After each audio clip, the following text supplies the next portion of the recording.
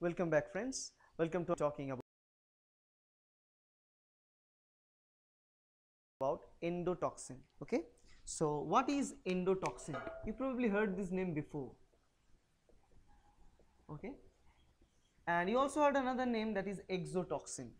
So there is a significant difference between endotoxin and exotoxin, completely different things, and we'll be talking about the difference in the later videos. But in this one, I'll talk about what is endotoxin. The term endo means inside, or something which is attached or present inside, and the toxin means anything that is poisonous, that is dangerous for our body. In this case, endotoxin is nothing but the outermost layer for gram negative bacteria. Okay, so from gram negative bacteria, outermost layer.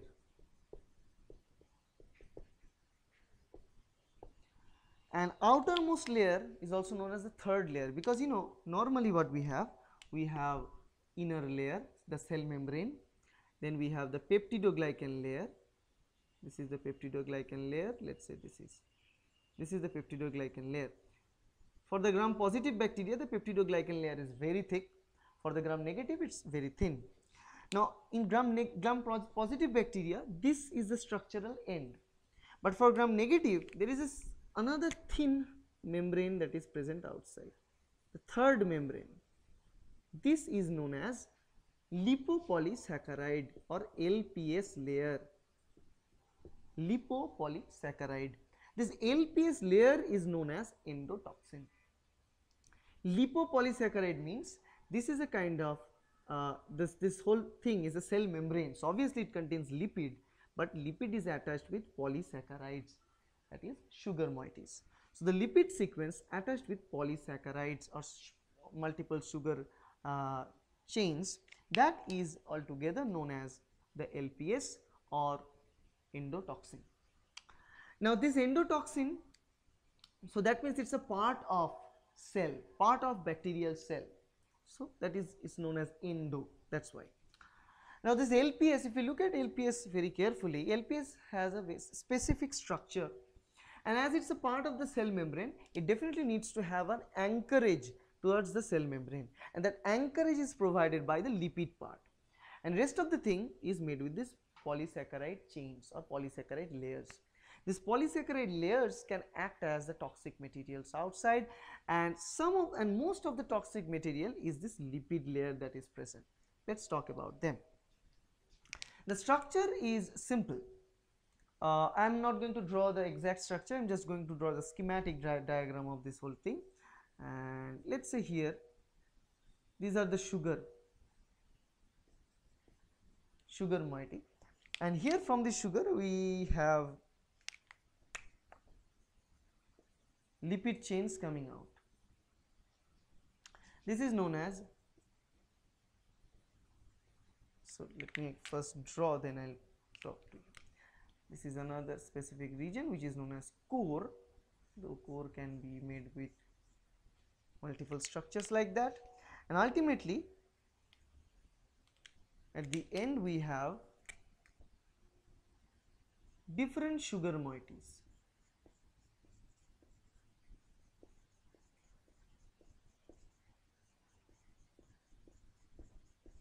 Something like that, it's just arbitrary drawing.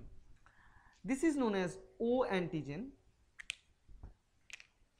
the outermost part is known as O-antigen, okay, outermost part which is facing outside. The inner part, this is known as core, this whole part is known as core, but it has two different names. This is inner core and this is outer core, okay, and here this part is known as lipid A, okay, because this is the lipid section, but this is sugar, okay. I draw lipids in this kink like structure. So this is an overview of the structure of endotoxin, and this lipid A is required for the anchorage properly. Now this, so with the help of this lipid A portion, this rest of the thing is attached and embedded to the cell membrane. and rest of the things are in the outside. So each of them have a specific function to play here. Among these three parts, lipid A is the most toxic material. This is the most toxic of all, but it is not exposed to outside. O-antigen is exposed to outside, okay, and this core material is attaching O-antigen with the lipid A, okay, with the direct contact. So here this lipid A is consisting of sugar moiety and then lipid molecules attached to it. The sugar moiety is normally glucosamine, phosphorylated N-glucosamides, okay. While these O-antigens are also nothing but different types of sugar molecules that are available, even different types of sugar. Core is also made mostly with sugar, like heptose is an example of sugar that is present in this core. So most of the part that are facing outside are made with sugar, heptose or modified sugar, phosphorylated sugar that are present. Now this core region, though it most of the time contains sugar, but also for different strains of bacteria, this core can contain different molecules except sugar, like it can also have amino acids, it can have proteins as a part of the core region, okay. But O-antigen is always sugar molecules, and this O-antigen is unique to each strain of the bacteria, okay. So this structure can only be seen in gram-negative bacteria. So for different strains of bacteria, this O-antigen is different. So we can actually see up to 160 different types of O-antigens is normally found and isolated for different 160 strains. They are different with each other strains, okay. So if lipid A is exposed in our body will vigorously desperately try to get our immune response against it.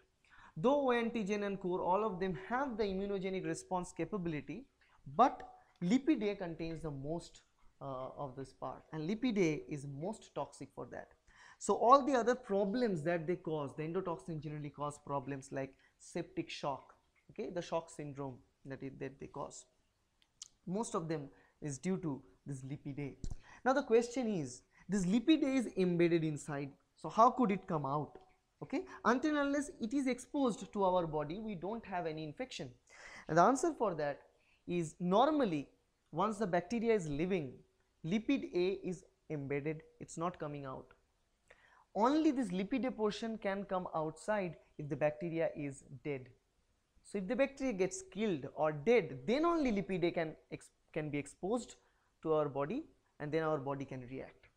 So the toxicity of the endotoxin can only be found when the bacteria is dead.